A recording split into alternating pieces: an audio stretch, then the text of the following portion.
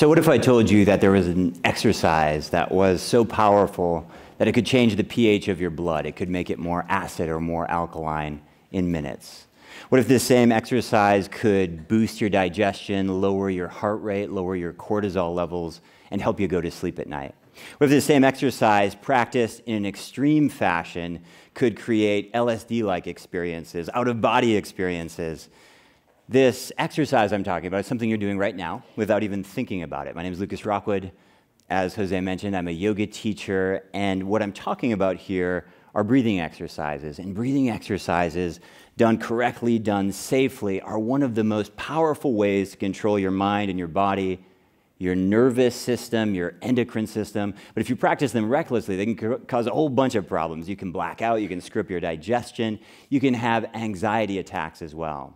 Now, breathing for most of us is something that's just totally automatic. In fact, it's controlled by our autonomic nervous system. It happens all by itself. For example, you're crossing the street and a car swerves into your crosswalk and almost hits you. My question to you is, what do? Do you inhale or do you exhale? You inhale. You cover your heart, you cover your crotch, and you get out of the way, right? Fight or flight. It's a sympathetic nervous system response. Now, many people, in fact, many of you, are breathing this way, as if you're about to be hit by a car, all day long. Now, imagine what that does to your mind and your body and your life.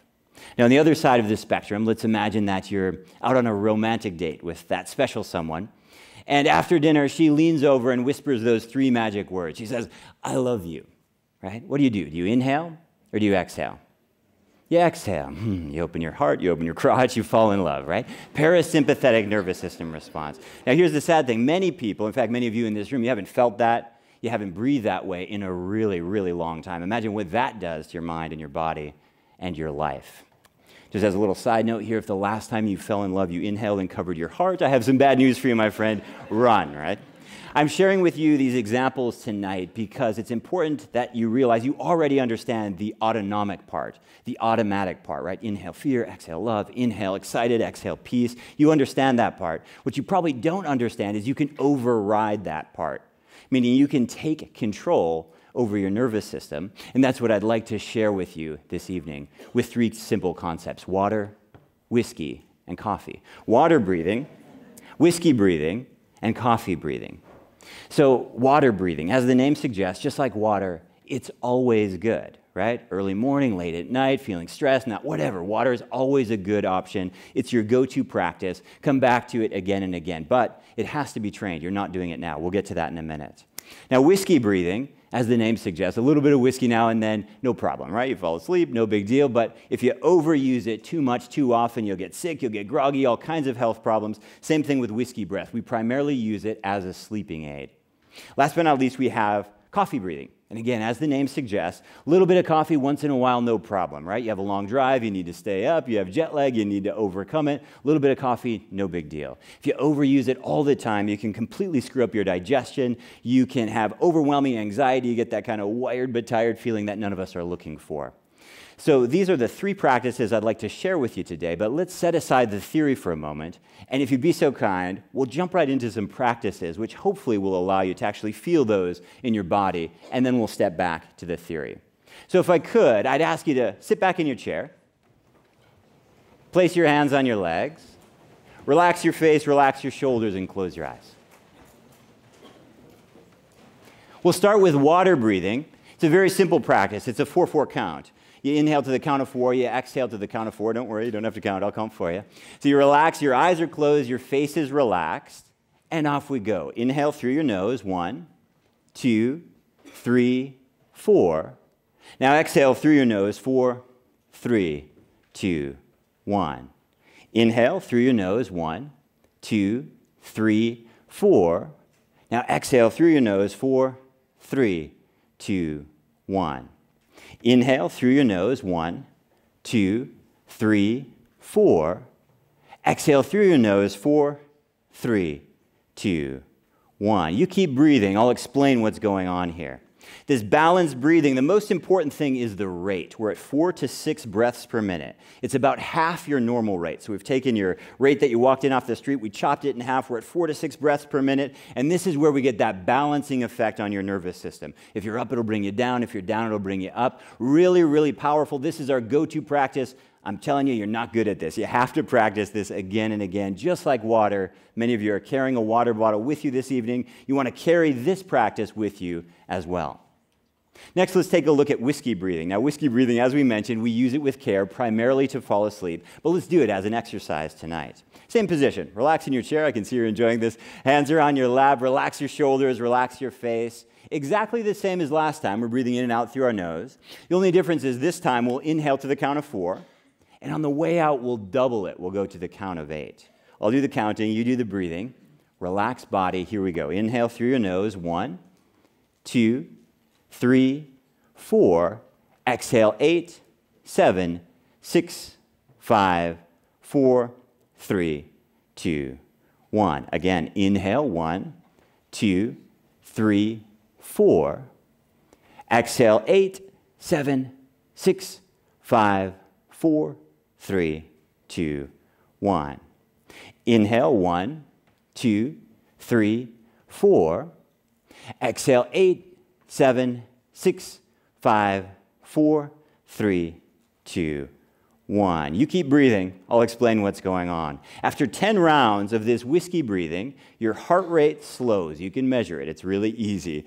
Your heart rate drops, your blood pressure drops, and we stimulate your parasympathetic nervous system. That's your rest and digest, your fall in love, your peace and relaxation side of your nervous system, and that gets stimulated. That's a big, long explanation. Basically, you get really tired and you can fall asleep, right? So whiskey breathing is very, very useful, but we want to use it with care at the appropriate time.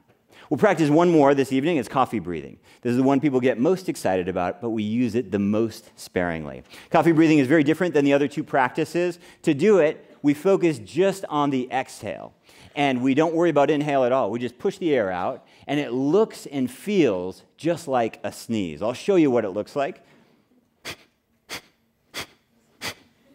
Hey, why are you laughing? So we exhale through our nose, we make sharp shooting breaths. You do your best to try not to move your face, your shoulders, your chest. Try to make all the energy happen from down here in your lower abdomen. It's an unusual way to breathe. Remember, we don't inhale.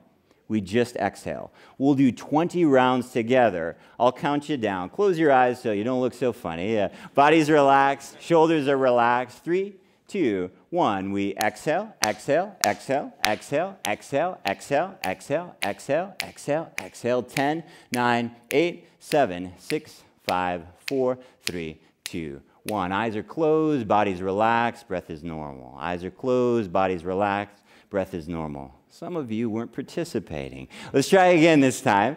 Shoulders are relaxed, chest is relaxed. Again, it's a sneeze. It feels like a sneeze. Just remember, forget about the inhale. Just exhale. 3, 2, 1. We exhale, exhale, exhale, exhale, exhale, exhale, exhale, exhale, exhale, exhale.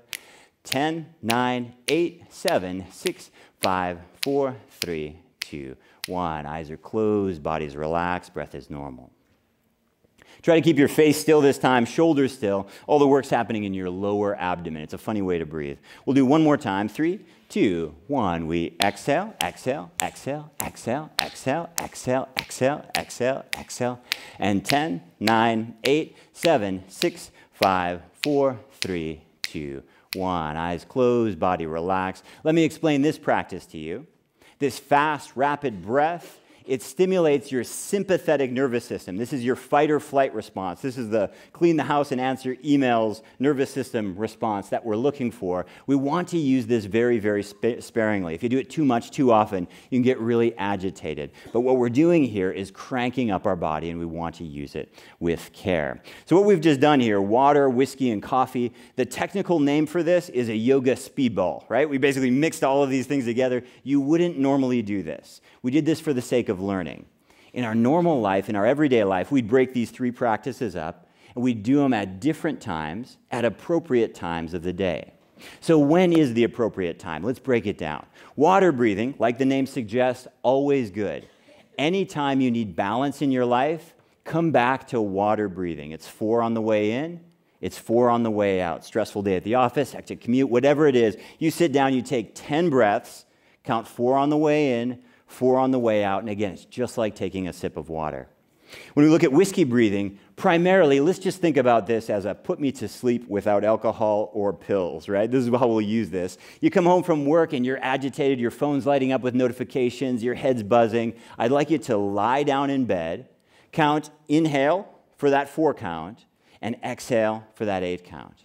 Inhale for that 4 count, and exhale for that 8 count. You can do that for 10 rounds, or just keep going until you fall asleep. That works really well as well. Last but not least is coffee breathing. This is the one you get most excited about. I need to throttle this. You got to be really careful with this one. Use it sparingly. Here's your prescription. 3 rounds of 20 in the morning, 3 rounds of 20 right before exercise, right? Sympathetic nervous system response, get cranked up to start moving, and 3 rounds of 20 at 3 o'clock in the afternoon, when normally you'll reach for a sugary snack. When we look at health and wellness, there's so many different things we can optimize for, right? There's diet, and there's movement, and there's sleep optimization. All of that stuff is wonderful, but none of that stuff is as powerful or as immediate as breathing. Remember when you were born, when you came into this world, you probably don't remember, but when you were born, when you came into this world, the very first thing that you did was you inhaled, right? And when you leave us, when you die, if you die peacefully, you will die on an exhale, right? And between that first breath and that last breath, what most of us do is our nervous system just gets bounced around, bang back and forth. We're responding to our environment on autopilot all day long. So my challenge to you, my question for you is, how could the quality of your life improve if you stopped being on autopilot and started taking control of your mind and your body and your nervous system using these 3 simple practices we've done today: water, whiskey, and coffee? Thank you.